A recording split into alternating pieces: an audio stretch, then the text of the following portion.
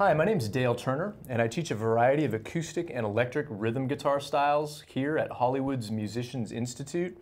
And that passage you just heard me tapping and slapping my way through is an example similar to what Andy McKee is doing in his song Drifting.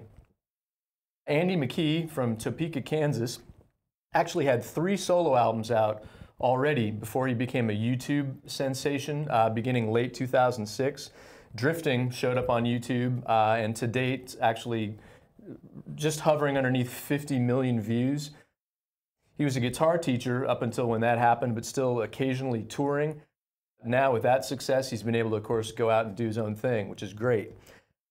Every one of his songs is actually in a different tuning. What we're going to do today is just focus on some examples in the style of this one, which is in dad-gad tuning, which is just like what it sounds like, D-A-D, G-A-D. So the first thing I want to do is actually show you a way you can set up your own guitar into dad-gad from standard tuning.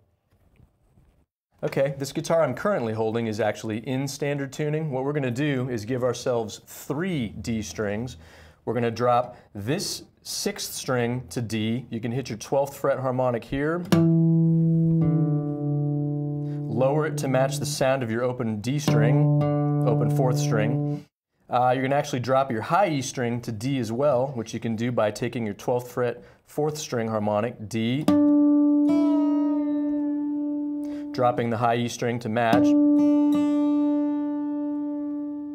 you got 3 Ds. The A string is going to stay the same, the G string will stay the same.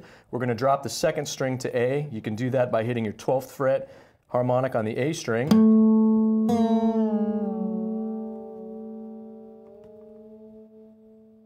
And matching to that, D-A-D, G-A-D. Okay, so I've went ahead, of course, and grabbed my already dad-gad equipped acoustic. I'm going to now walk you through a little 1-measure figure that we've got broken down into 3 elements. There's a percussive slap on the body of the guitar.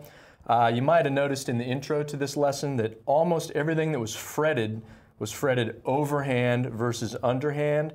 Part of that is what's going to allow you to slap the guitar body between hammering of chords with just the index finger of your fret hand.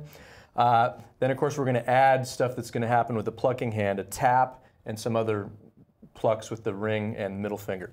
So let's zoom in here on my index finger here on the 5th fret, and we're going to get this figure 1 happening here in a second. Okay, so first I'll show you what's involved here, then we'll do it slow and then at regular speed. You're going to hammer on like this with your index finger, just in quarter notes. That's beat 1. 2, you're going to smack it right here.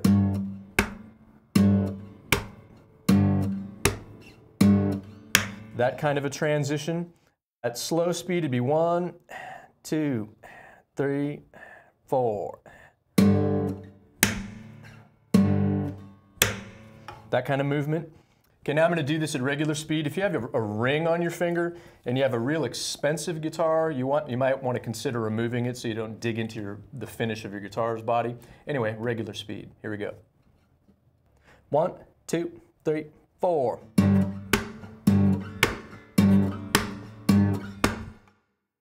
Okay, while that index finger fret hand activity is happening, your plucking hand is going to be positioned over the neck up here at the 9th fret. You're going to tap, then you're going to pluck the high string with the ring finger, and then the A string, your 2nd string, with the middle finger. And you're going to kind of repeat that like this.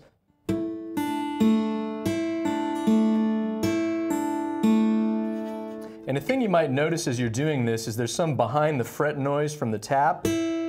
The sound of this note behind it,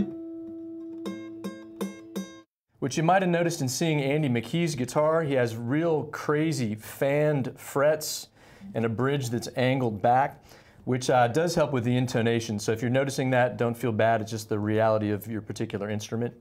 Here it is at slow speed. 3, 4.